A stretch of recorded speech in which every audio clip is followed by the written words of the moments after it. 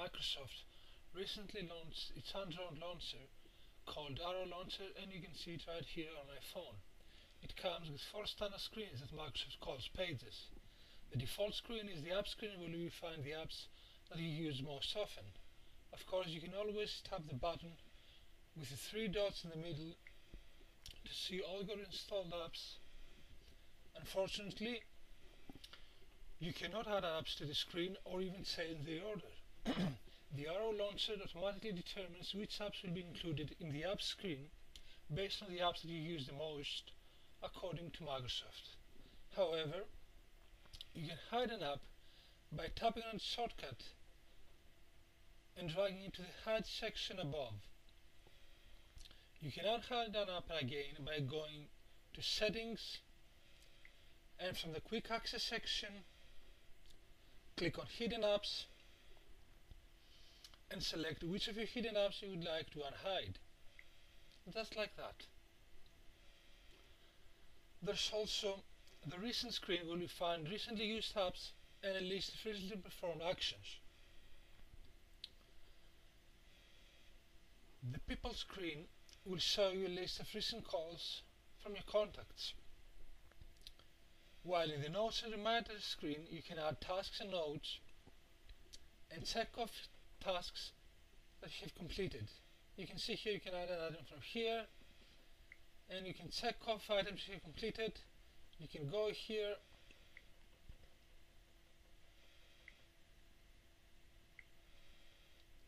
and uncheck an action, etc. Now there's also the Widgets screen that becomes visible after you add a widget, and you can add various widgets that perform different tasks. You can add the widgets by tapping on the 3 dots on the upper right corner, selecting Edit Pages,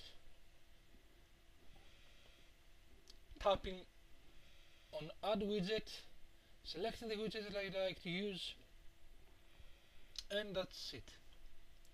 And from the Edit Pages section you can also hide or re-enable a page by clicking on the icon at the top that looks like an eye. You should keep in mind that you cannot hide the apps page, since by default it's set as your home page. Let's hide the recent page. We tap on here. As you can see, it is now hidden, and by tapping on the eye icon again we re-enable the page. You can also change the order of the screen by dragging and dropping them.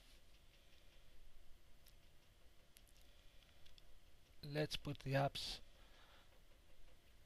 screen at the start.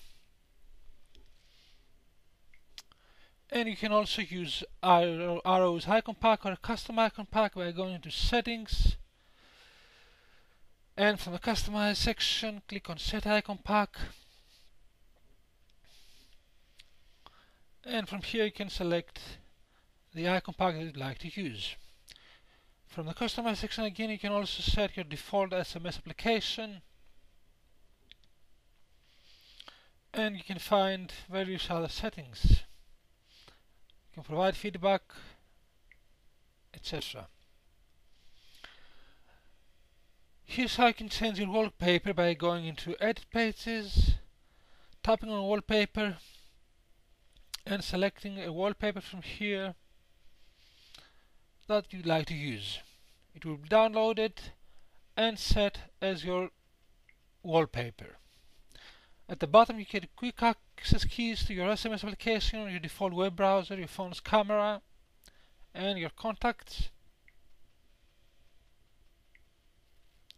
Just like that.